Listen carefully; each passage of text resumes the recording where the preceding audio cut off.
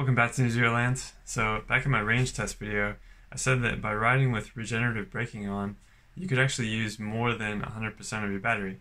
And that sparked a whole 5-page debate on the electric motorcycle forum. Nobody seems to agree about what Regen is doing, so I want to try and explain it as best I can, with animation.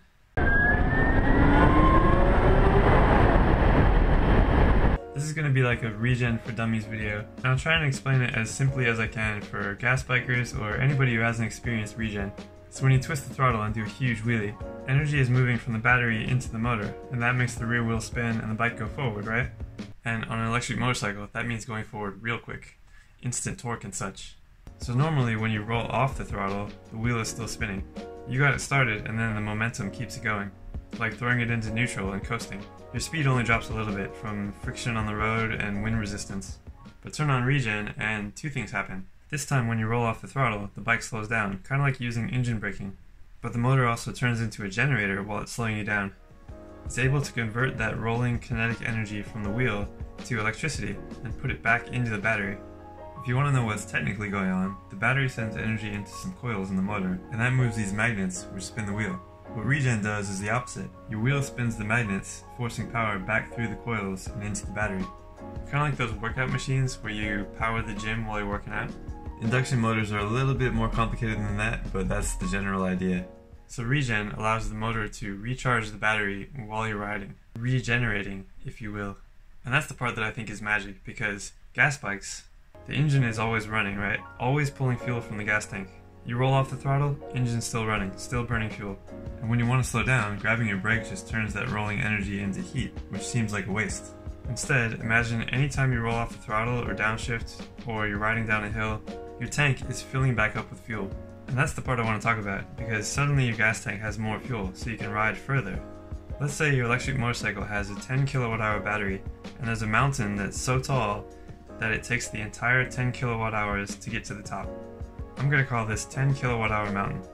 So you start with a full 100% charge at the bottom and get to the top with 0%.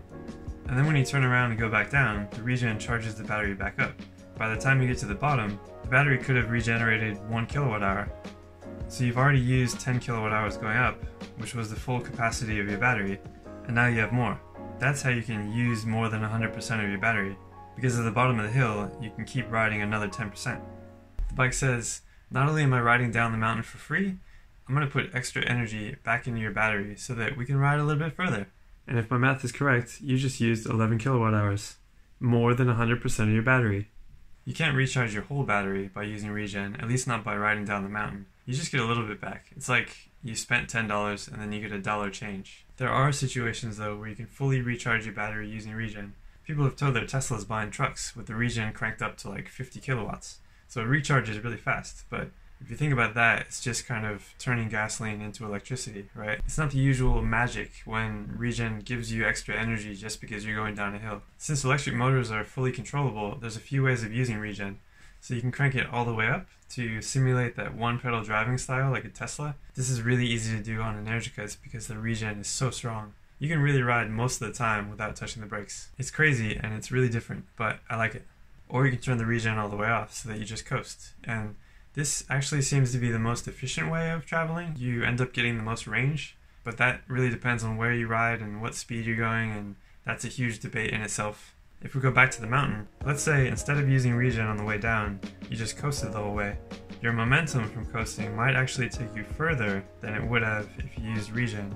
But again, that's debatable. If you have to stop anyway, you might as well use Regen and charge that battery up. So what seems to be the most popular setup among electric motorcycle people is no Regen when you're off throttle, so you just coast, and then 100% Regen when you're on the brakes, because you can actually half pull the brake lever to trigger the Regen before using your brake pads. Kind of like with a camera where you half press the shutter button to focus, for all my photography nerds out there. So yeah, that's Regen. Think of it as adjustable engine braking that can magically refuel your tank. But this feeling of seamlessly blending between acceleration and braking all through the throttle is something very unique to electric motorcycles. And it's a huge reason why I like them so much. And it's a huge reason why I bought another one, which I'll talk about in a future video. Thanks for watching, and I'll see you guys next time.